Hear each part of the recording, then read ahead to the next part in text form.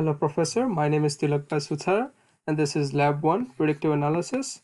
So, today's content will be the raw data and clean data, which are cleaned in Excel, Power BI sheets, and Power BI dashboard, with the Power BI with the Tableau sheets and Tableau dashboard, and the references at the end.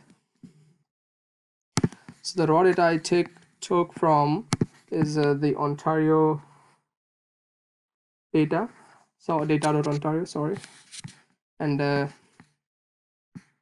I cleaned it in the Excel, and then I imported it into the Power BI.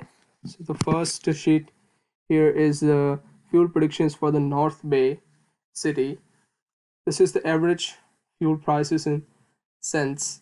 So from 1991 till 2020, and as you can see, there's pretty much uh, differences in the price in cents, and I did for the North Bay. So I went to the forecast for the next 10 years. So from 2020 to 2030. And I put the confidence interval to 95%.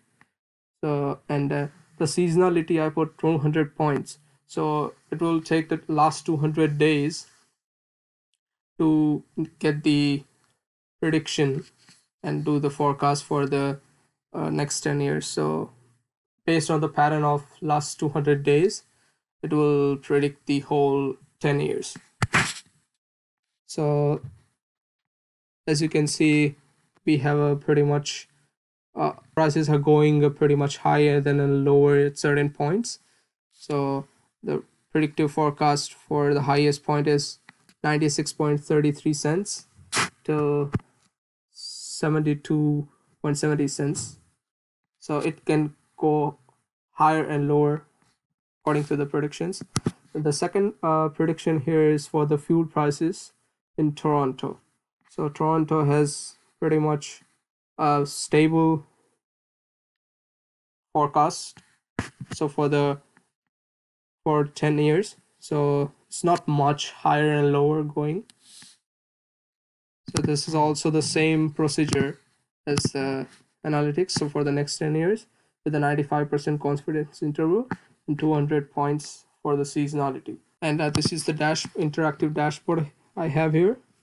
So when I click any certain point, so for the North Bay, when it was 115 cents, for Toronto, it was 124.4 cents in July 16, 2018.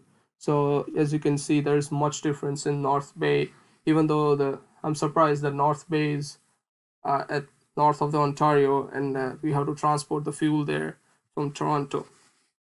So that's, and even though it has low price than Toronto, so I'm surprised by that.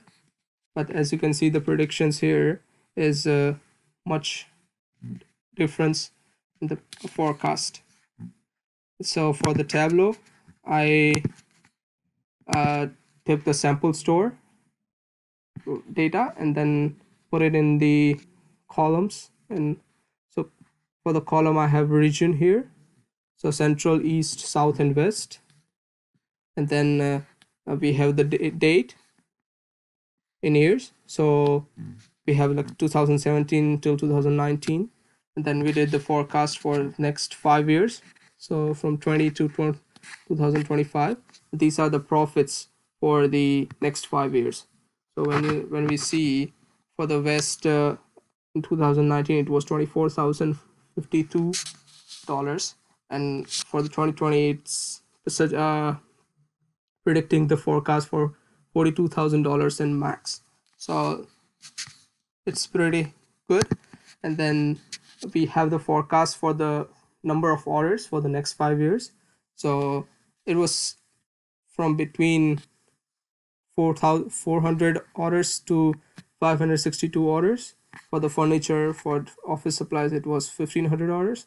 And for the next 5 years, it is predicting much higher number. And then it also going lower at the end of 2025. and I have a dashboard here which is interactive.